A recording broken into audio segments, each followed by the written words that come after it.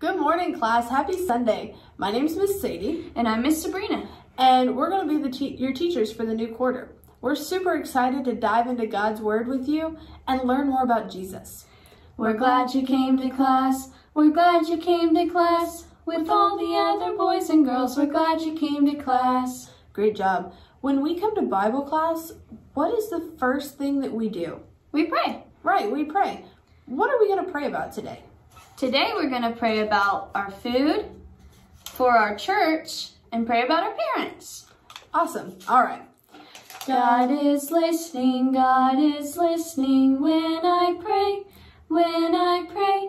Bow your head so nicely, close your eyes so tightly. God is near, God is near. Dear Lord, thank you so much for allowing us to be here on this blessed Lord's Day. Thank you so much for all the little hearts that are tuning in and watching these videos. Thank you, Lord, for all the care and nourishment you give us. Thank you so much for the food you provide us. Thank you, Lord, for the parents that you give us and the nourishment that you allow them to provide. Thank you so much, Lord, for our church and our church family. Thank you for allowing us a safe place to learn and grow in your word. Please bless this class, Lord, and the rest of the week. In Jesus' name, amen. Amen. All right. So let's do a little bit of review. What is this book? The Bible. Right, this book's the Bible. And what's so special about the Bible? The Bible's God's word. Right, the Bible's important because it's God's word. And how many books are in the Bible? 66. 66. 66 books in the Bible. Awesome job. So there's 66 books in the Bible. How many parts are there in the Bible? There's two. Two. We have the Old Testament and the New Testament. Awesome job. Miss Mary Stewart says you've been working super hard on learning those books of the New Testament. Let's go ahead and practice those really quick. Matthew, Mark, Luke, and John. Acts to the letters to the Romans. 1st and 2nd Corinthians. Galatians and Ephesians. Philippians, Colossians. 1st and 2nd Thessalonians. 1st and 2nd Timothy. Titus and Philemon. Hebrews, James. 1st and 2nd Peter.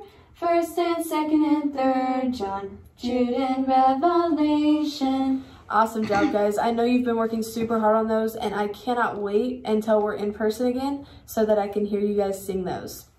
Okay, so what special 4 books are at the beginning of the New Testament? The Gospels. Right, the Gospels. And what does the word gospel mean? Well, it doesn't mean the bad news. No, it doesn't mean the bad news. It means the good news. But the good news about who? Jesus. Right, the good news about Jesus. Jesus is the Son of God. He came to earth and did so many things for us while he was here. And that's who we're here to learn more about. And we'll also want to learn about the apostles. Right, the apostles are in the New Testament. Jesus called them one by one. Peter, Andrew, James, and John. Then came Philip, Thomas too. Matthew and Bartholomew. James, the one they called the less. Simon, also Thaddeus. The 12th disciple Judas made. Jesus was by him betrayed. Yes, Jesus called them. Yes, Jesus called them. Yes, Jesus called them. He called them one by one. Great job, guys. Let's go ahead and get into our story for today.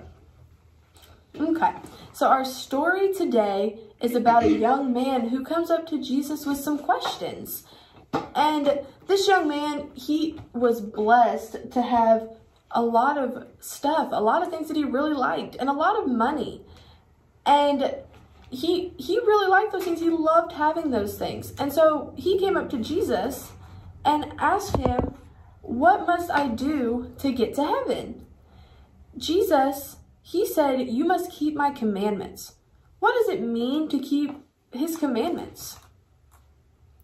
Well, it means to do what God says. Right, it means to do what God says. It means to obey what Jesus is saying and what God is saying.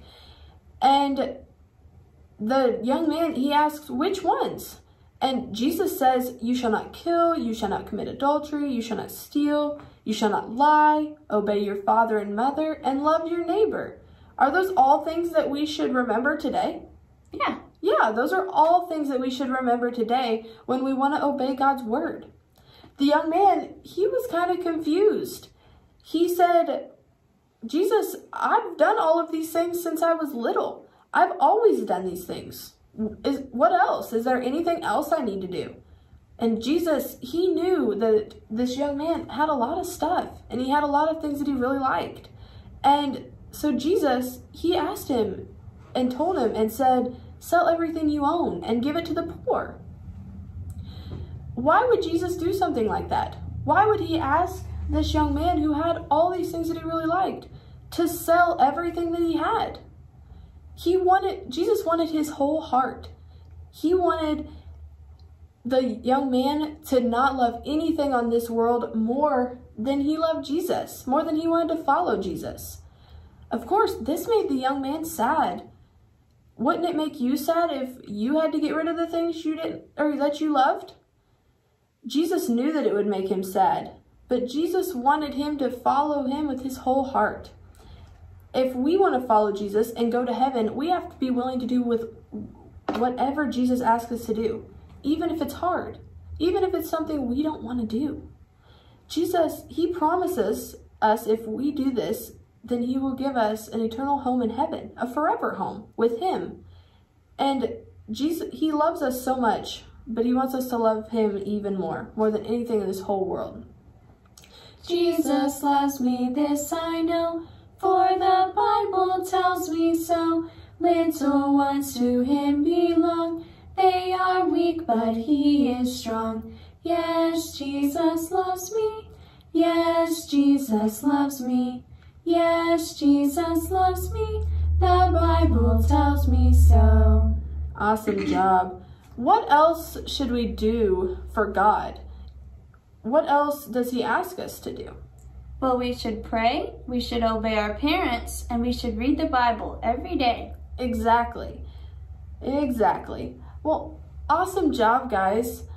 Let's sing one more song, and then we'll go ahead and say our goodbyes. My God is so great, so strong and so mighty, there's nothing my God cannot do.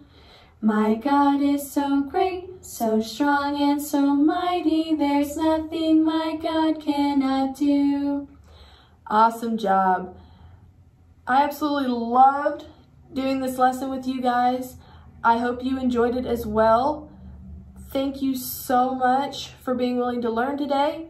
We love you. We can't wait to see you again, and we can't wait to be back on here again next week. Thanks, guys.